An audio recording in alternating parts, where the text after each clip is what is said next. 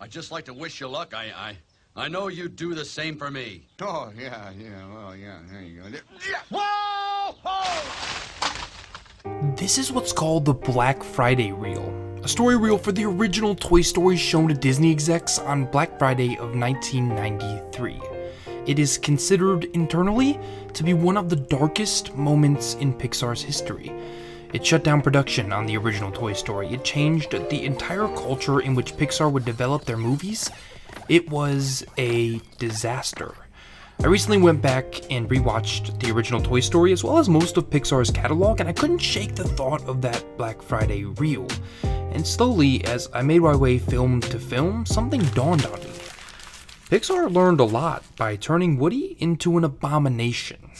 Cowboy, where is your honor, dirtbag? You are an absolute disgrace. You don't deserve to wear a 10-gallon hat on your pint-sized head. It's important to understand the context of all this. Pixar signed a 3-picture deal with Disney in order to create films around an unproven technology, computer-generated animation. Pixar got the movie deal based solely on their work with technology, not their writing or storytelling prowess. So now, Pixar was tasked with creating a film from scratch in a format that had never been used for a full feature film of any success. So what was essentially a tech firm with animators and writers on staff were now drafting a script for a movie named Toy Story. Their goal? To be more than the technology, to create something timeless that extends beyond the initial appeal of aesthetic innovation. And it started and nearly ended with a struggle to figure out what that meant.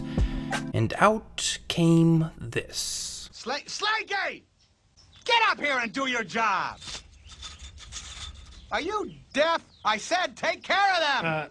I'm sorry, Woody, but I have to agree with them. I don't think what you did was right. What? Am I hearing correctly? You don't think? The Black Friday reel was brought to Disney execs as a traditional check-in. Films like Toy Story need to be greenlit and approved at various stages of production. Thus was the agreement of the Disney Pixar distribution at the time. Lasseter and the story team were struggling specifically with understanding their own characters.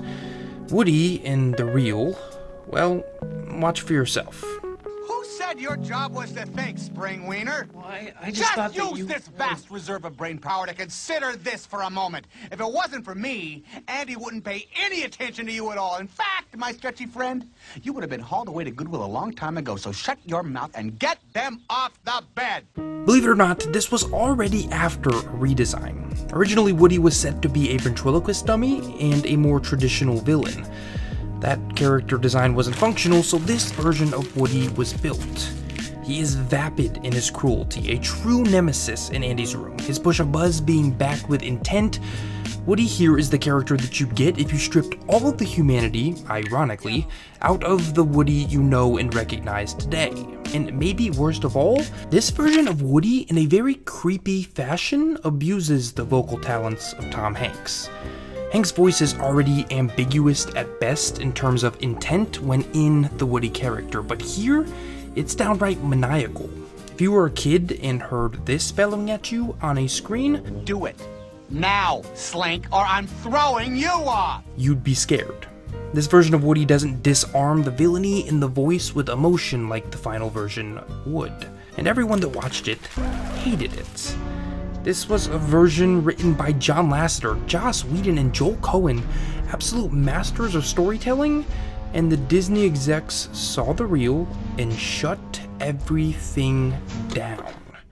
Production halted. Pixar was told the character was not just unlikable, but insufferable, and this version of the movie could not and would not exist. He was the traditional villainous archetype, and they were given a week to rewrite the film. And in that week, Pixar not only changed Woody, but changed Pixar. See, the idea behind the Woody you recognize was to pair your traditional animated hero with a more cynical and mature attitude. He was realistically layered. The fear with this approach early on for any studio, however, is and was that layering would be lost on kids, and the more complex you make an animated character, the less likely kids are to become attached to them or even understand them.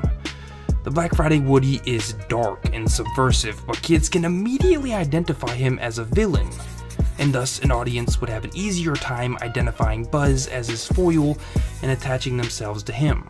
Essentially, Black Friday Woody is the easy way out. He launches Buzz out the window, and from there every insult, slant, and moment of bullying seems axiomatically in character. But it sucked. So, Pixar took a chance and visualized Woody like this. They took that cynicism and placed it down here, but they piled on top of that two very important attributes: redeemability and innocence. If Woody pushes Buzz out of the window without remorse, it's over for his character. He is lost in the eyes of the audience, but if you show Woody's innocence, suddenly, no matter how narcissistic and jealous he becomes, you, the audience, are rooting for him because you know what the toys don't. He didn't do it.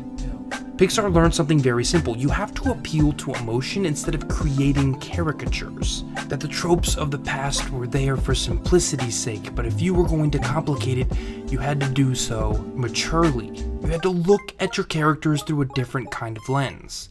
Toy Story became a story about redemption. In the process, reimagining Woody as a person, Pixar developed an understanding that there is no such thing as a hero or a villain. There are only people, and that reality was universal, regardless of age. Consider this. Does Disney Animation's Frozen have a villain? Of course. It's this guy. Moana? Here you go. Zootopia? Yup. Shrek? Of course. But let's look at Pixar's catalog. Who is the villain of Inside Out? Who is the villain of WALL-E? There aren't any, really. And even if we look at Up or Finding Nemo or even Monsters, Inc., we see a pattern.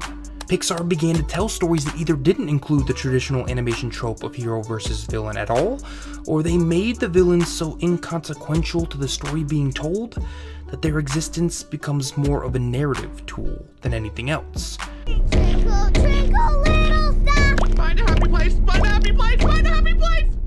Randall is not the obstacle to be overcome in Monsters, Inc. Instead, it's acceptance and understanding that are the main obstacles of the only characters of any nuance: Mike, Sully, and Boo. Remy's foil is a food critic, but he isn't a villain so much as he is a standard that Remy's place in the kitchen has to meet. And even when a film does fall into these tropes, like The Incredibles, the villain doesn't meet your typical standard of animated villainy. He's flawed, insecure, and in some ways sad and relatable. Something you can't say about Scar or Jafar or so many of the villains that had come before. With one nightmarish version of their first character, Pixar began to create for everyone.